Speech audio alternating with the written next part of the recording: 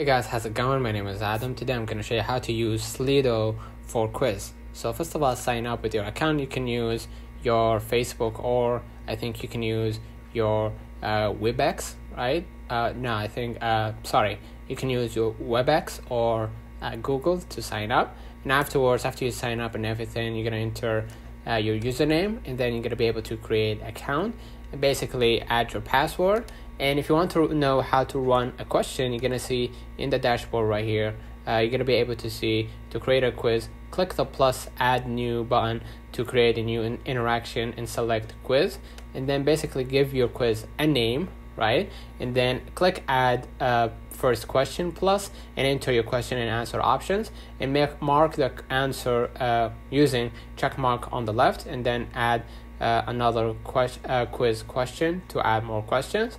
You're gonna be able right here to see, right? Add a question, right? And add the option 1, option 2. If you want to add more than one option, you can add more. And here you're gonna see a feature called quiz timer. Every quiz question will default to having 20-second timer. You can change this when creating or editing a quiz, right?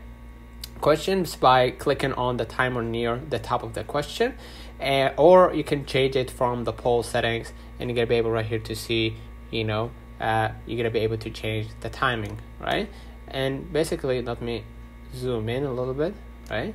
You can move along to the next step. Right here it says random quiz question. If you are running a quiz for fun and you're running out of question ideas, you can just run a random question with a single click. Just click select the random question and icon, and you are all set right here, right?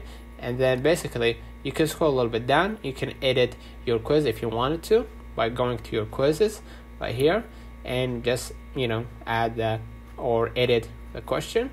And basically, if you want to activate the quiz so participants can join, you could just go ahead to the quiz and then start interaction. All right, so let me know in the comments if this video helped you. Don't forget to like and subscribe, and thank you for watching.